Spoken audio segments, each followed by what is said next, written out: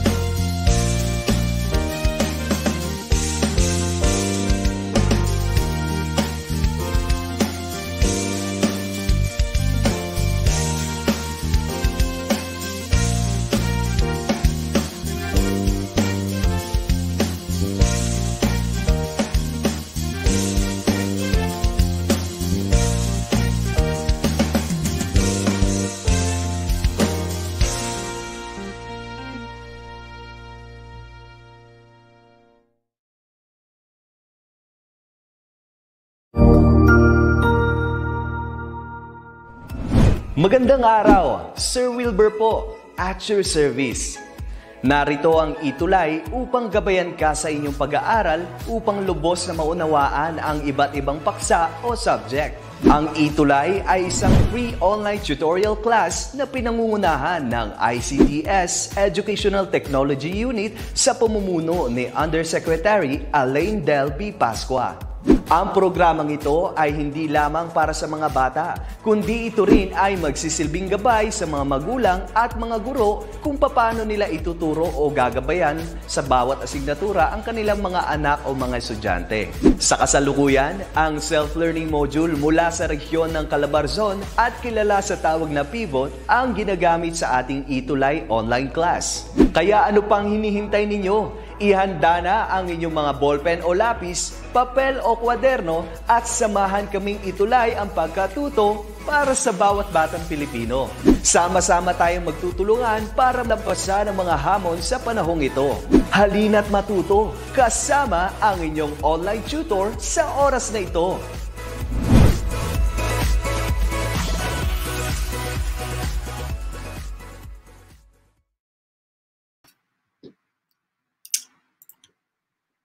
Ayan, hello, good morning, good morning. So, ayan na si Tutor Dada. So, how are you, Tutor Dada? Hello po. Masining na umaga po sa bawat isa at lalo na sa iyo, Tutor Aldrich. Ayun po, medyo mahirap ang connection ngayon. Di okay Bigla naman ako nawala. Bigla ako nawala kanina. Clear naman ang inyong ang inyong visual, kaya laban na laban yan.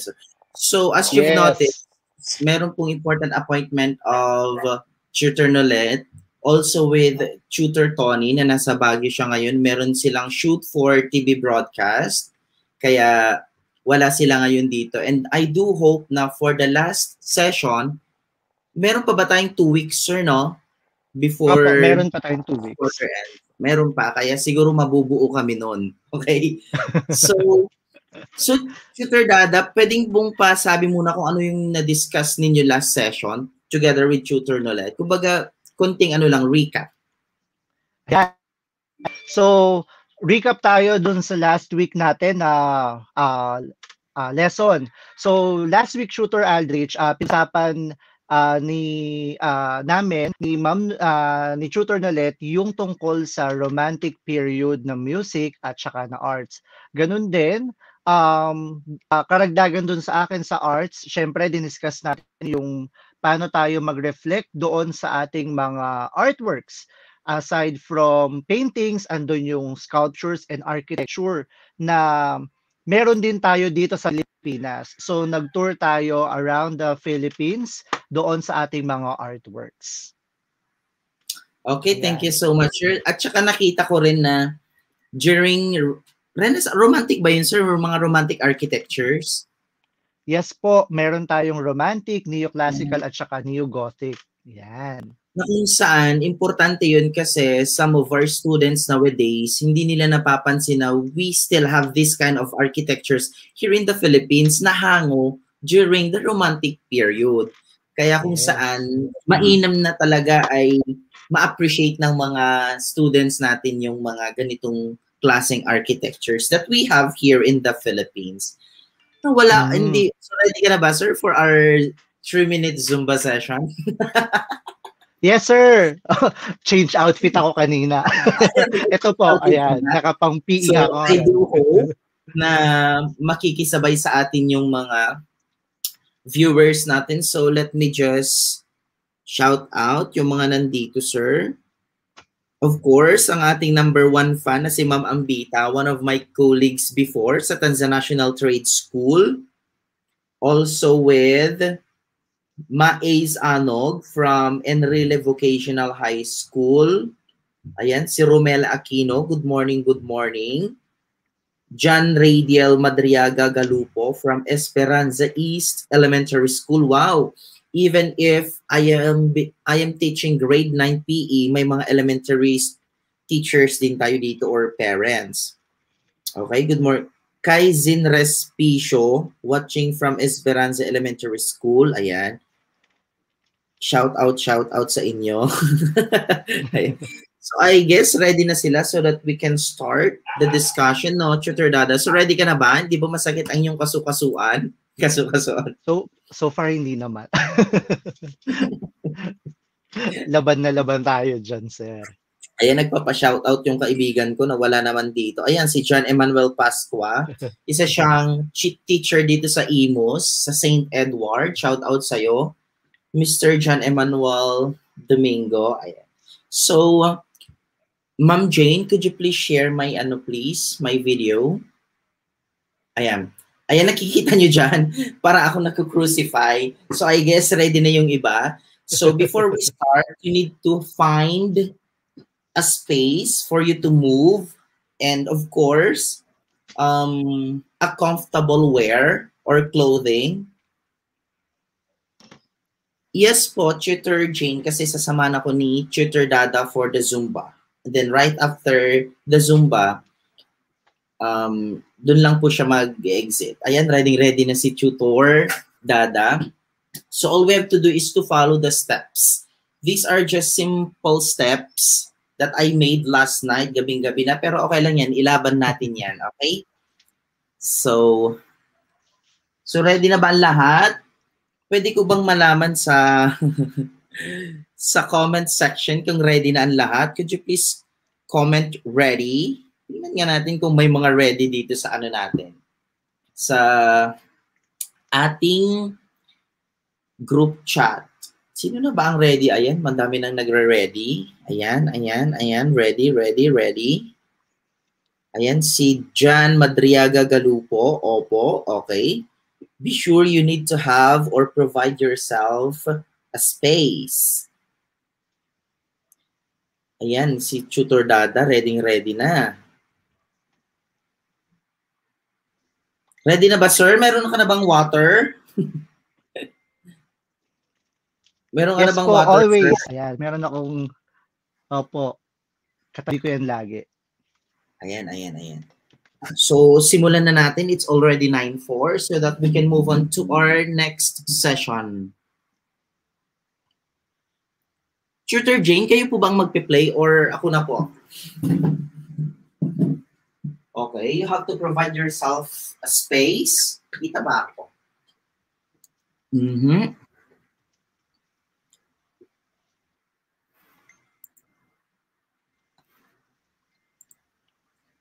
Ayan, so ready na tayo. Ready na, ready na. Okay, clap tayo. Clap. That is 16 counts. Clap. Clap. Go, sunod.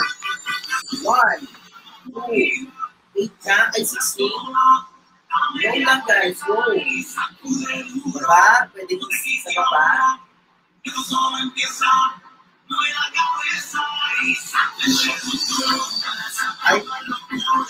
press, go. Press. Press, ganyan, natasapat mo dito. Drag it close, then 1, 2.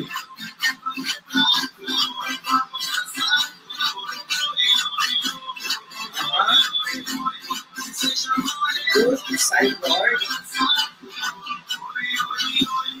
Go ulit. Go.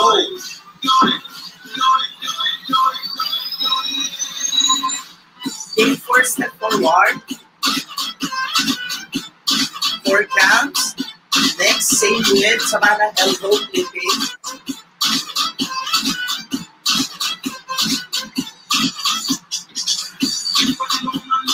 Push. Sideboard. And another 8 double. Push. Okay, step forward 4 counts. Sama ka ng pad, flip ng elbow.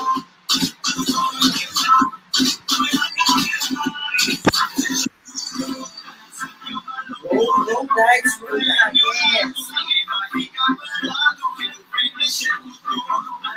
This is 16 times.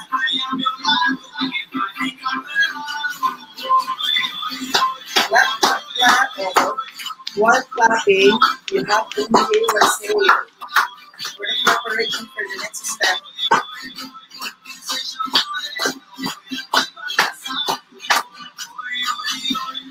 Okay.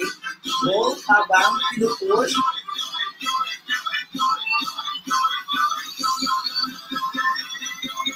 Resting. 4 step forward. 1.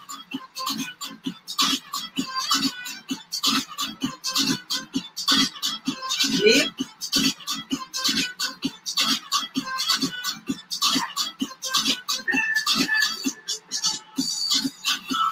Okay.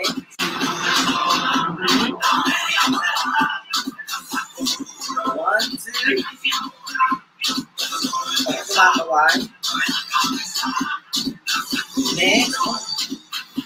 Sa breast ulit. Chest level. Chest level. Then kawai. 1, 2, 3, 4, 5. Woo! Ayan. Natapos din. First, kung mo lang Dada, we need to execute the warm down first. Okay? So inhale, exhale. Simple lang kasi simple lang ating ginawang Zumba ngayon. Inhale. Exhale. Okay, 4 times to. Meron pang tatlo. Inhale. Exhale. Inhale. Exhale. 1. Isa na lang. Inhale. Exhale. Ayan. Let's go back. Ayan. Thank you, Tutor Aldrich. Hindi pinagpawisan ako ng Ang ganda ng music mo. Gustong-gusto ko siya. Yung ano ba, yung upbeat siya na talagang ganda yung mapapa-induct. vibe. Of course, kailangan natin yung copyright, sir, para hindi tayo wala. Hindi siya copyright yun. Kaya, ayan, so, mainam na tayo ay mag-exercise before we engage ourselves to specific activity like festival dances, right? Tutor Dada. So, kailan ang inyong session, sir? Promote mo lang para makapag-proceed na tayo sa next phase ng ating by the way, next week po, music and arts po ulit tayo. So, expect po na baka performance task yung ating ibibigay na session. I'm for the painter na pwede nating invite for our session next week. Ayan. So, Tutor Aldrich. Yes po. Ayan. Sa music naman po, si Tutor Nolet naman po ang bahala sa atin mag-ETUlay ng ating learnings. Yan. Ayan. So, abangan nyo sila next week. And then, kung makakapasok si Sir Tony by next session, it would be better kasi busy rin po siya. So, for now, magbababay muna tayo. Mag-goodbye muna tayo kay Tutor Dada. Ayan. Thank you so much. Shout out muna, sir, sa school, sir. Yes po. Thank you, Sir Tutor Aldrich. Gusto ko pong i-shout out ang aming principal, si Mama Yet R. De La Cruz, ang aking head teacher 3 sa MAPEH, si Ma'am Russell T. Radas, at ang aking mga colleagues doon sa MAPEH department. Ma-power tayo. At mga co-teachers ko sa Osmeña High School, Manila, magandang umaga at stay safe always. Tutor Aldrich, magmamasining na paalam na po muna ako at bahala na muna kayo sa kanila. Paalam po, salamat. Bye sir, bye sir. See you next session. Ayan, nawala na. Nagpaalam na si sir. So let me just share my screen for my topic for today. Ayan, so shout out muna yung mga nandito, especially to my students who are here, friends, parents, and ETUlay tutors as well. Shout out po sa Tanza National Trade School, MAPEH Department. Ayan. So, sa nakikita nyo sa inyong screen, meron tayong DepEd Online, Online ETUlay, DepEd ETUlay. Ayan, ready, sabi ni Erica. Ayan, I do hope na nakasabay kayo kanina sa ating Zumba, 3-minute Zumba session. Mahanap nyo ang mga live streaming or live videos sa DepEd Online sa kanilang Facebook page, DepEd Edtech Unit, DepEd Philippines, and DepEd TV sa kanilang YouTube channel. Also with my Facebook page din ang DepEd Edtech Unit. Same as with DepEd tayo, i-feature din yung mga live streaming doon. And of course, follow their YouTube channel, which is the DepEd TV. Okay? So let's move on. So here in Calabarzon, we do use this module that came from the school's division of Negros Oriental Region 7. So thank you so much for lending us your module, na kung saan I know naman na may iba't iba tayong ginagamit na module, but then the content itself is pare-parehas lang. Magkakaiba lang yun ng pagkagawa. Kaya thank you so much for today or the whole quarter. Ito yung aking ginagamit na module or aming ginagamit na module from Negros Oriental. Physical Education Quarter 3, Module 3B, Festival Dance, or what we call the first aid application. So last session, I've discussed about the festival dances, whether it's secular or may patron, sacred, religious festival. So ngayon naman, I'm going to discuss about the first aid application to some common injuries of festival dancers. Okay, and thanks to the writers also, the editors, the reviewer, and then the management team, of course, of all their knowledge, they need to recognize. Kasi nga, we are using their module. Okay, next. Okay, festival dances, first aid and application, physical education, quarter 3.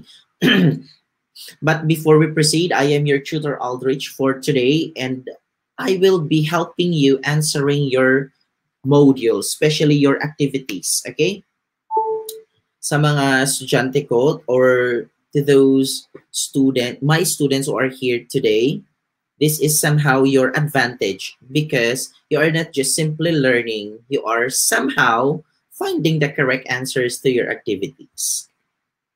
At the end of the module, you should be able to explain the importance of appropriate first aid application.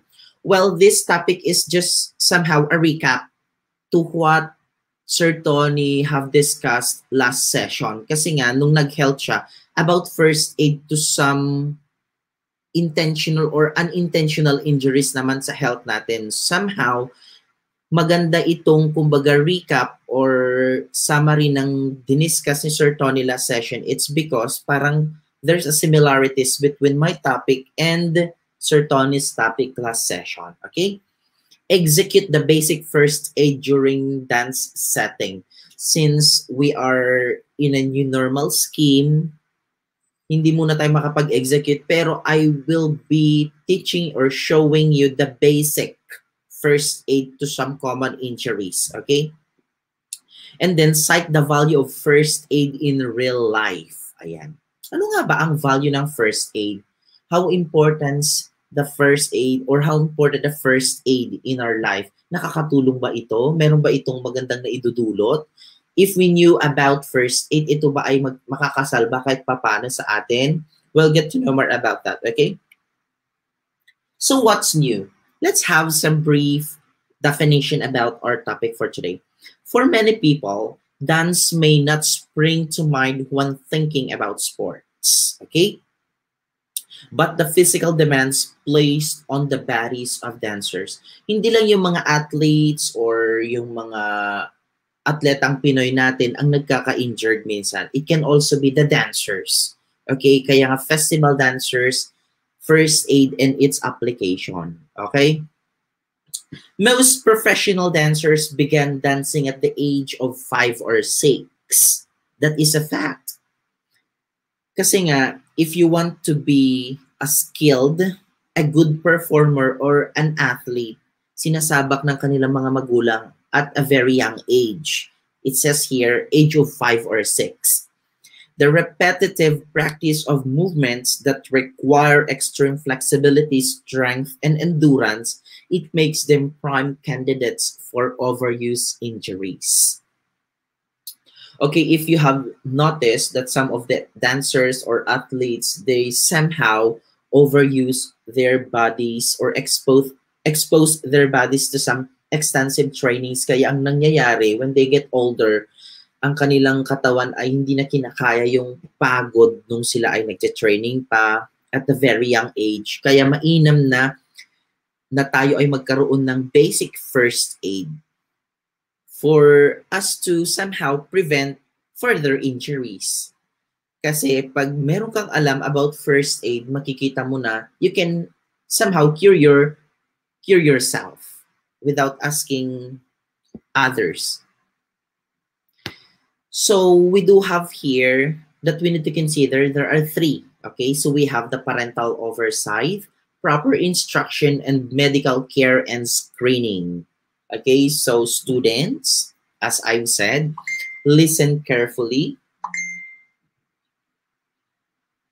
so that when we have our activities later, makakasagot kayo agad-agad. So, pag sinabi nating parental oversight, alam naman natin na ang mga magulang ay may malaking role sa paghubog ng kanilang anak. They must be careful not to encourage their children to advance to higher levels of training at an unsafe rate. So parents should have this knowledge about the trainings na ipapagawa sa kanilang mga anak. They are not just simply, oh, punta ka dito kasi maganda tong sport na to or maganda tong sayaw na to. Dapat inaaral din ng magulang. It says here, parental oversight. There must be the proper guidance of the parents. Or if you are the instructor or the dancers as well, dapat marunong kang magtanong muna or tanungin mo muna si magulang kung ito ba ay makakabuti. Okay? Or as a parent, you should know first kung ano yung activity na ipapagawa sa anak or sasalihan. Okay? Next is proper instruction. From the word itself, proper instruction. Pag sinabi nating improper, minsan, pag sinabing improper compared to proper, improper meaning leads to some intentional injuries. Kasi nga, mali-mali yung binigay mong instructions, especially if you are the instructor. Okay? Student should also be instructed consistently on the importance of warm-ups and cool-downs. Gaya ng ginawa natin kanina, before we execute some activities, we need to have warm-up first. Okay? Not just for us to be sweat, natin para pagpawisan, but then, para kahit papano, i-ready natin yung katawan natin for some activities like dancing or even sports. Proper equipment and at what point, whether by age or maturity. Okay? You have to consider also the age. Hindi ka naman basta-basta magpapasayaw or magpapa-exercise without considering the age. Okay? Shout out Jonalyn Morsha. Ayan ang aking estudyante nandito. Also with John Radel Galupo, you're so active. Mega shout out sa'yo, Miss John Radel. Erica, okay. Good morning, good morning. From Esperanza Elementary School, Aurora Isabela. Wow, Isabela. May mga Ilocanos here. The next one would be medical care and screening. Okay? The medical professional plays a significant role in not only treating and rehabilitating the injuries dancers incur, but also in preventing them. Okay? Kaya mainam, as you've noticed, pag may mga sports fest or mga uni games sa ganyan, may mga medical team tayo. Okay? Kasi sila yung mga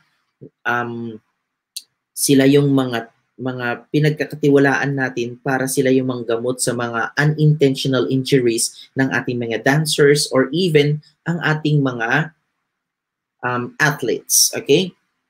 Dancers respond well to medical providers who respect both the aesthetic and intensity of the dance. Kaya andun sila.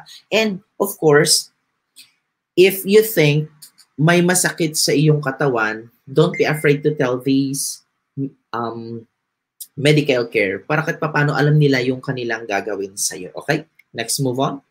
So these are the common dance injuries na kadalasan nangyayari sa kanila. Strain. Okay? Madalas ito ang nangyayari. Okay? It says here, it is an injury to the muscle which is a result of improper use of the muscles. Meaning improper use. It can also be masyado mong pinagod yung sarili mo, masyado kang nag-jogging, mga ganun. Those are the possible scenarios. So, if you have experienced this, meaning kasi parang napunit yung muscle mo. Okay? Parang napunit siya as shown on the picture. So, the first aid for this, rest the injured part. Example, dito sa kamay ko. Let's take this an example. Okay, shout out Fernando Ponseca, watching from Esperanza East. Ayan, thank you so much. Okay, na-injured ka. So all you have to do is to rest the injured part. Okay? I-rest mo lang muna. Okay? Keep it calm. Huwag kang masyadong mataranta. Apply ice compress. If you have a clean cloth, pwede kang kumuha ng yellow and then balutin mo ng cloth and then idadampi mo siya. Or should I say, ilalapat mo lang dun sa tingin mong masakit and then elevate the injured part. Pwede mong itaas, ganyan. Or it can also be pag yung paa naman, pwede kang humiga and then get a chair, ilalagay mo yung paa mo dun sa chair. Okay? Elevate the injured part. That is strain kasi somehow masakit to while waiting for the medical team. Okay? So, this is the first aid. Kesa naman, while waiting for the medical team, wala kang ginawa, baka mas lalong kumirot or even maging worst. Okay? Next, heat exhaustion. It is caused by loss of salt and water due to excessive high temperature, and this may lead to heat stroke and even death. Maraming ganito minsan nahihimatay, lalo na sa mga dancers, mga nagpa-practice sa katirikan ng araw, even athletes or even students sa loob ng classroom. So what should you do? Instead na magpanic, magsisigaw, you have to do is to transport a victim to a cool place. Example, nagpa-practice sa labas, sa playground. Dalhin si pasyente sa malilim na area. Okay? Give him her a plenty of water. Though there are some restrictions na hindi mo naman basta-basta bigyan ng tubig, hindi mo basta-basta buhatin, mamaya malalaman natin what the proper procedure. Okay? Check for vital signs. Pwede mo dito i-check. It can also be dito sa wrist. Lahat yon pwede mong i-check. And then, seek for medical help. Okay? Yun ang importante. Kailangan magpatulong if some of your classmates are not knowledgeable about giving first aid. Next one. Heat stroke. It is caused by a failure of the thermostat in the brain to regulate body temperature. Minsan, same as with heat stroke to. Sa sobrang init, minsan, madalas, ito yung madalas na dahilan kung bakit may mga namamatay. So, here are the first aid application for this one. Move the person immediately to a cool place. Same as with heat exhaustion kanina.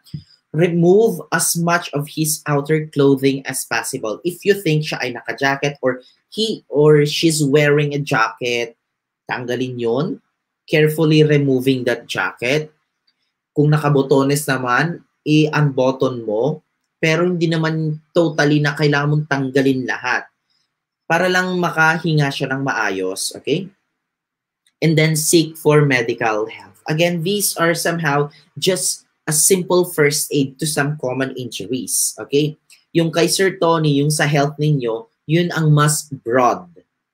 Okay? Yun yung mas malawak ang discussion. This somehow is just a recap. Okay? Shout out, Christine Hyacinth Feliciano. Ayan, good morning po. Thank you from, taga saan siya? 9 Kepler. Siya, ang teacher niya naman ay si Ma'am Joanne Rodriguez. Ayan, thank you so much for joining us today. Kaya dapat nakaramdam na ang dancer need to seek agad for medical help according to Jason Cañete. Ayan, shout out. Saan kaya galing school yan si Jason? Okay, next, dislocation. It is a partial or complete displacement of the bones. Okay, partial or complete displacement. Meaning, as you've seen on the picture, parang talagang na-dislocate siya. Yung proper alignment ng mga bones, parang kumaliwa or tumaas, bumaba, okay? Suklo somehow is a part of dislocation. Call for help immediately kasi you can easily cure a dislocated finger or dislocated arm. Hindi mo basta-basta galawin yan, okay? Splint the affected area. What do you mean by splint? You just have to get some hard tool or material para lang pang-suporta dun sa affected area. Example, kung etong kamay, lalagyan mo siya ng kahoy and then carefully wrap it with bandage. Okay? Hindi mo basta-basta ihigpitan. Kasi that's the purpose of splinting while traveling. Hindi siya gagalaw. Okay? That's the purpose of that. Do not try to move the dislocated part or force it back into place. Okay? As I've said a while back, do not force, okay, the dislocated part of your body. Huwag mo ring subukang puwersahin na ibalik kasi As we all know, admit the fact na you are not a good first aider. You are just there just to help the victim. If you have knowledge about giving first aid, why not? Pero if you don't have enough knowledge about first aid, better to give your support na lang. Huwag kang magmarunong na magbigay na alam kung ganyan-ganyan. That may cause the patient become, you know, mas maano pa, mas lumala yung kanyang injury. Okay? Next, the last one would be fracture. It is a break or crack in a bone. Ito yung mas malala as compared to dislocation. Ang dislocation, pwede pang magawa ng paraan yan through siguro sa professional na maghihilot or yung mga doctors. Pero pag sa fracture kasi somehow triple yung kirot nito kasi nga there's a crack. Kumbaga nabali na yung buto. Okay? Check the vital signs first. Kailangan mong i-check kung ito ba ay humihinga or na-shock siya because he or she found out that she has or he has this fracture. Do not move the injured part. Same as with dislocation. Wag na wag mong gagalawin kasi masakit to, okay? Stop bleeding if there is any.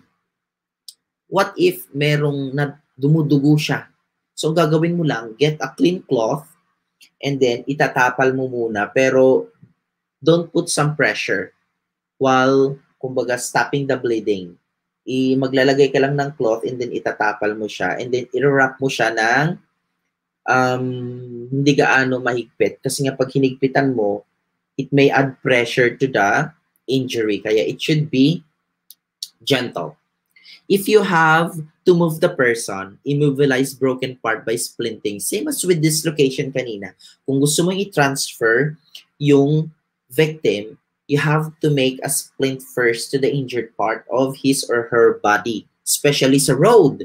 Example, na disgrasya, nakita mong may nabali yung buto or even dancers, pagka-lift ng ganun, improper landing, yun sa paa niya, nabali. So, kailangan ganun. Kung ita-transfer mo siya, you need to make sure na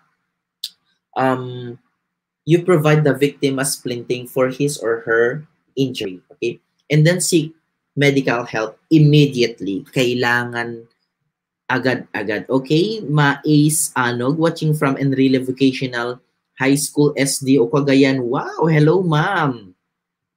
Naimbag abigat mo. Ma-Ace Anog from Cagayan, Ilocano. Okay? Thank you so much po. Now, here we go. What I need to know. So let's check whether you have something learned about our topic for today. It says here, read the statements carefully. Choose the letter of your answer. It says here, it refers to the factor where students should be instructed consistently on the importance of warm-ups and cool-downs, as well as the use of proper equipment. What factor for first aid intervention is referred to? So can I see your answers? Is it A, B, C, or D? Upon reading the question, you have already know the answer, okay? Kasi there are some key points there that you can find on the choices. So can anyone give their answer on question number 1? So what do you think is the answer? Anyone? I am waiting for your answer.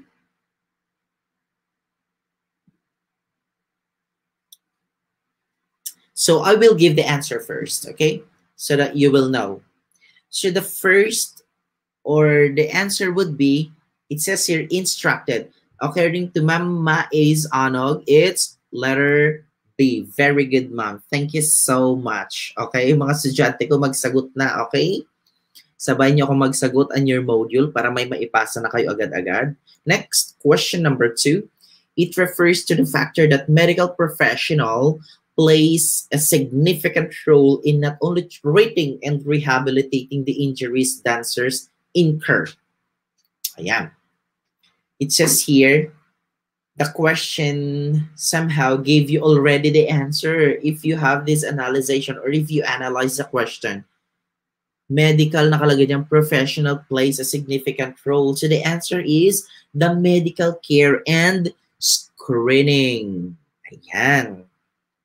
Sila yung mga tagapamahala or pag may mga injured person. Okay? Next. Number 3, it refers to the factor that parents play a large role in dense injury prevention. They must be, hold on. They must be, asa na ba tayo?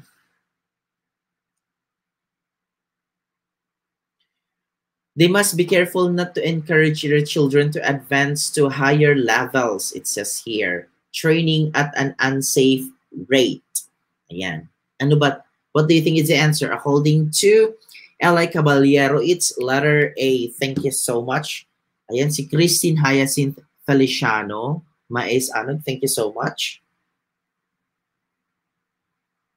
Next, it is caused by a failure of the thermostat in the brain to regulate body temperature. I've discussed this earlier. So, Claren Panganiban, it's letter A, letter A, letter A kanina. How about this one? Okay. Bami Batallones, thank you so much. So, the answer for this one is, it's letter D. Ayan. Wow, ang top fan natin, si Darwin Rehinio. Sir Darwin, thank you so much. Ayan. Ang ating top fan. So the answer is letter D. So the question number 5 is, it is an injury that is partial or complete displacement of the bones. What do you think of the answer for this one? For this question? It says here, partial or complete displacement. Kumbaga nasuklo ka or even hindi tumama yung alignment ng yung buto. So the answer for this one is dislocation. If you experience dislocated finger, ganon, seek for medical help. Or if you know the first aid for that, the basic first aid for that, then well and good. Okay, next. Number 6. It is, okay, thank you so much. You are correct, Christine Hyacinth Feliciano. It is an injury that muscles, which is result of improper use of the muscles. Okay? Improper use of the muscles. Masyado mong pinagod yung sarili mo instead of taking rest first. Kaya nga meron tayong mga water break, ganun pag if you're a dancer, if you're an athlete, for you to rest first. Pero ikaw, gusto mong gumalaw, nag-jog ka ng matagal, kaya nagkaroon ng pagkapunit ng iyong muscles. So the answer would be, you're correct, Miss Jonalyn Mursha, one of my students. Eli Caballero, letter C. Ayan. Ayan. So letter C, thank you so much. Bami Ballestero, Batallones, thank you so much. Mark Joseph Galzote. How about question number 7? It is an injury that refers to a break or crack in a bone. Ito talaga yung nabali yung buto. What do you think is the answer for this one? Number 7. Can I see your answers? Or can you show me your answers? Question number 7. Okay. So according to Jason, it's letter B. Claren Panganiban's letter B. Jonalyn, it's letter B. So I know naman na you've already understood what I've discussed earlier. Ayan, Feliciano. It's letter B. Ayan, dapat may sasakyan pala dyan, no? May car para malahat. Kasi para siyang para siyang map. Number 8. Mark Joseph Galzote. Ayan, shout out. Thank you. You are correct. It is caused by loss of salt and water due to excessively high temperature. This may lead to heart stroke or heat stroke and even death. So it's heat exhaustion. Ayan. Na-press ko pala. Number 9. First aid application on this injury. Okay. Sa tingin ninyo, if you knew this first aid application to specific injury. Sa tingin ninyo, ano to? You have to splint the affected area. Lagyan mo ng suporta. Do not try to move a dislocated part or force it back into place. Ayan. And apply ice on injured part to reduce swelling, yung pamamaga. Kaya natin maglagay ng splint or apply cold compress. So, number 9 daw is letter B, fracture. Good morning po, Isaac Joseph Disulit. Ayan, shout out. Claren Panganiban, it's letter A. Number 9. So, try natin. It's letter A. It says here, do not try to move a dislocated part. Meaning, the question is somehow giving you a clue already. Okay? Do not move a dislocated part of your body. For example, your hand or your leg. Huwag mo basta-basta igagalaw. So, next one, number 10. Rest the injured part, apply ice, compress the injured part, and elevate the injured part. Ayan, ang daming part. Ano kaya ito? What specific injury applied for this first aid application? It's strain. Okay? Same as with dislocated kanina, you have to elevate the injured part. Okay? To reduce the pain. Another activity that you will find on your module is the true or false. Okay, you have, okay, correct Miss Hyacinth Feliciano, also with Carl Jasper Hilario. You are correct with your answer. Also with another activity that you found, that you will find on your module. This is the true or false. You just have to write T if you think the statement is correct, and then F for if you think if it is not. Okay, you are correct, Gallardo Dominic. Angeline Tagum, thank you so much. So it's good to give food to an unconscious victim. Is it true or false? Totoo ba to or mali na kailangan bigyan ng pagkain yung unconscious, yung wala siyang malay na tao? Bibigyan mo ba siya ng pagkain? Is it must that we give food to an unconscious victim? According to Sir Darwin Regino, Kija how do I pronounce this? Montevirgin, and then Bami Batalyones. It's, of course, false. Wala nga siyang malay. Tapos bibigyan mo pa siya ng pagkain, mas lalo mong pinalala yung sitwasyon na kung saan pwedeng bumara sa kanyang throat at that could somehow lead that victim for his or her breathing. For him to, you know, not to breathe properly. Okay? Next. First aid takes the place when the services of a physician begin. Ganun ba yun? What do you think, class? First aid takes the place when the services of a physician begin. What do you think? True or false? It's false. Dapat,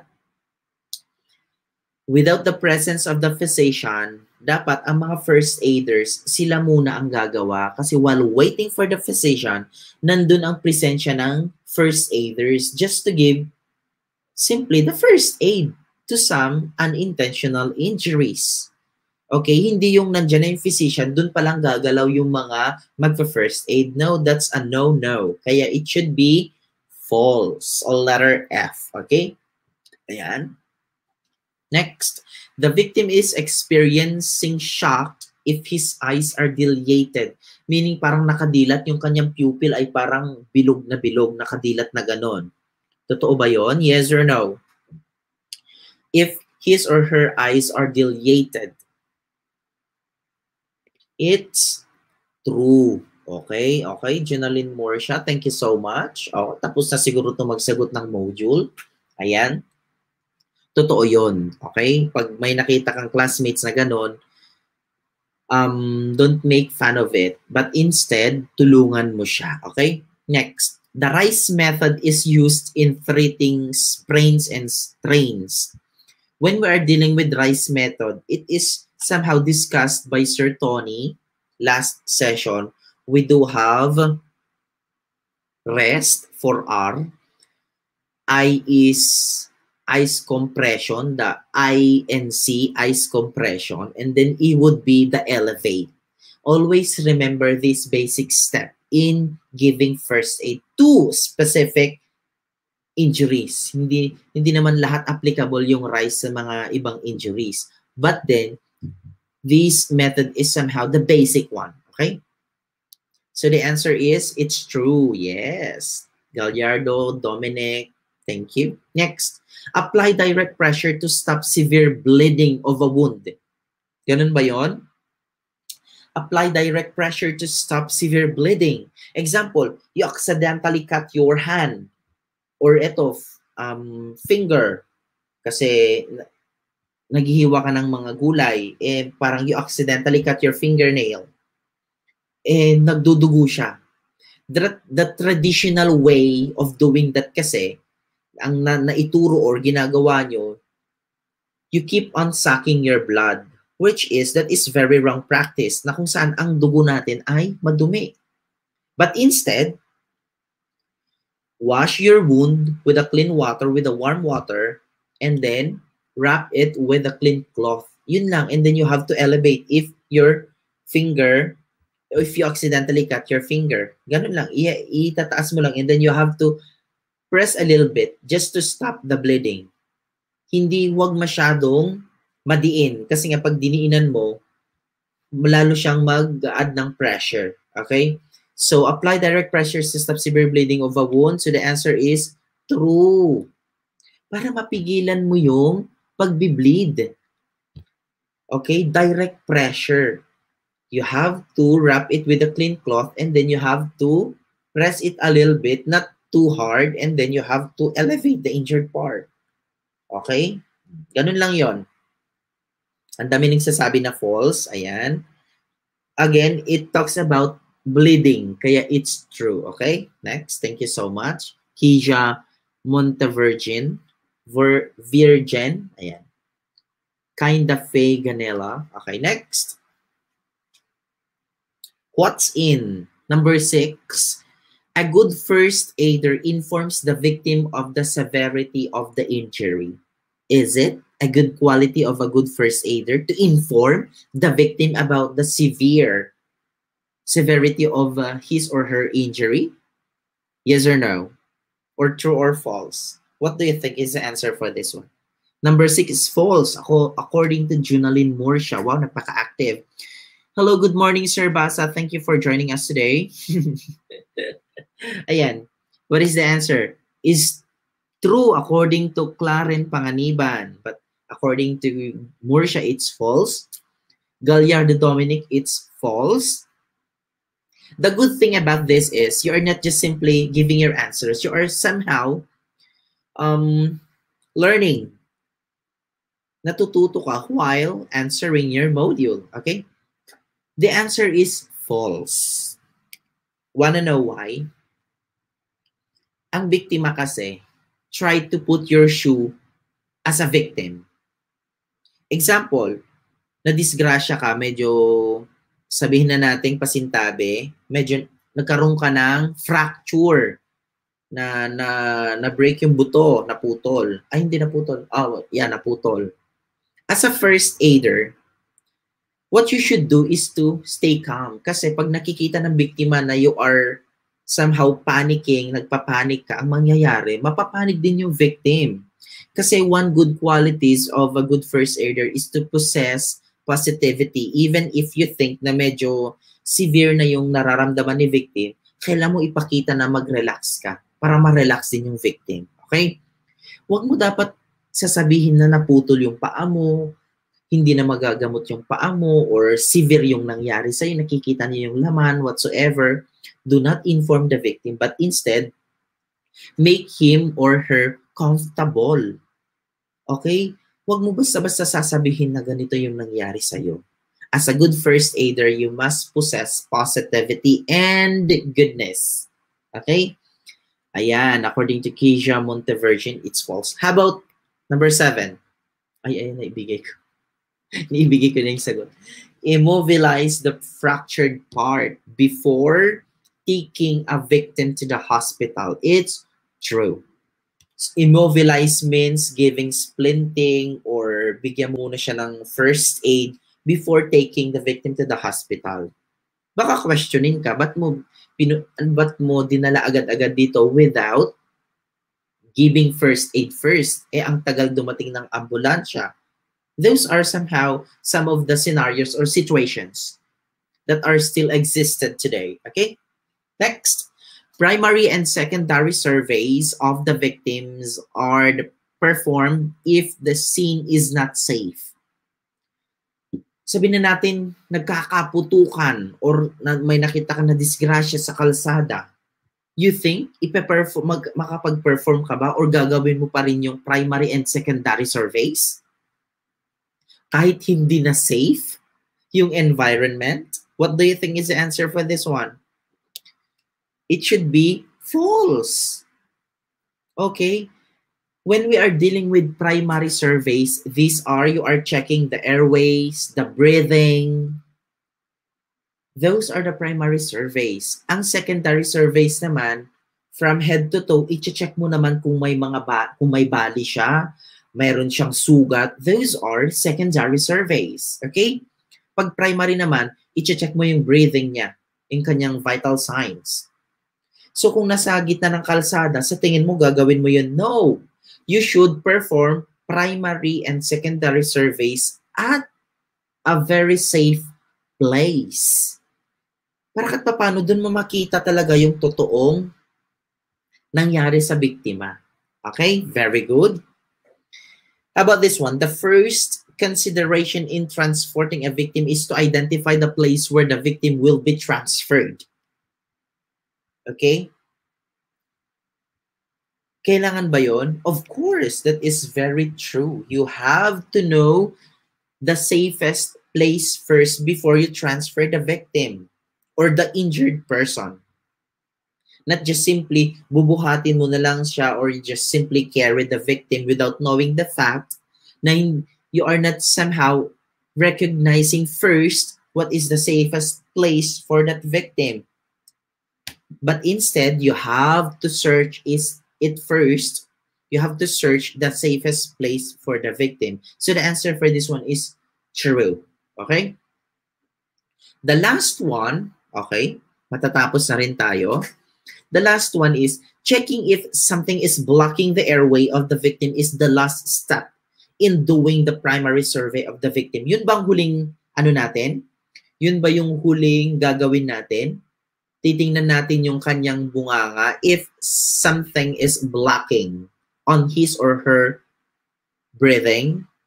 Kung sa tingin mo nahihirapan huminga yung pasyente or yung biktima, sa tingin mo ihuhuli mo yung pagtanggal ng mga nakabara sa kanyang bunganga. What do you think? Jonalyn Moore siya, okay? Siguro mapaperfect mo na to. It's true. Ay, it's false. Sorry. More siya, false. Okay? Yan, false, false. Kaya nga, yung checking ng breathing, part of the primary survey. Kaya, ito yung mga una mong gagawin before you perform the secondary survey. Okay? I-check mo yung breathing. So the answer is false. Yun dapat ang una mong tinitingnan. Hindi mo hinuhuli yung pag-check ng breathing. If someone is blocking the breathing of the victim. Okay? Ayan, yun dapat ang importante. You have to check. You have to perform the primary surveys and the secondary surveys. Okay? So I guess, and I know that you have learned from our session today. So by next session kasi, I'll be teaching you the basic steps in creating festival dances, and I will be performing festival routine as well by using of these festival dances na ituturo ko by next session for your next activity kasi in your module it's stated there that you have to create your own festival dances, and then right after creating that routine you have to send it to your subject teacher. So as your tutor, I'll be demonstrating the basics and showing you a created routine by using the basic steps. So I do hope by next meeting, I'll be somehow meeting you again. Okay, so it says here, thank you for listening. And of course, don't forget to follow. And then if you missed some of the live tutorial videos of the ETUlay tutors, go to their Facebook pages and their YouTube pages for you to be updated.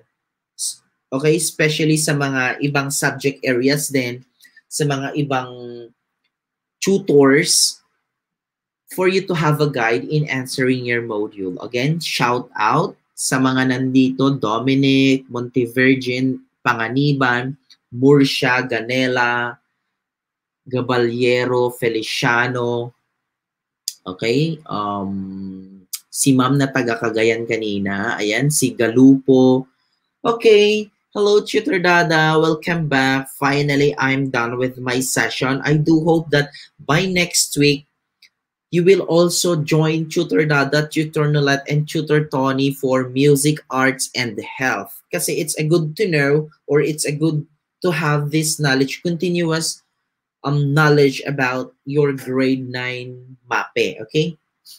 Sergio Osmeña High School, Manila. Thank you so much, Sir Dada, for dropping by. Thank you so much. And I do hope po by next week, some of our students, tutors, or parents or teachers will be in your live tutorials. So it's already 9:55. Thank you. Thank you so much, Miss Feliciano. I do hope that I will see you next session. Okay, so bye. Goodbye. Thank you so much, ETUlay.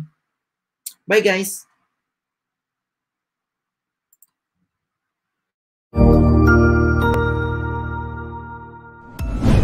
Sigurado ako na marami ka na namang natutuhan sa ating ETUlay tutorial session ngayong araw.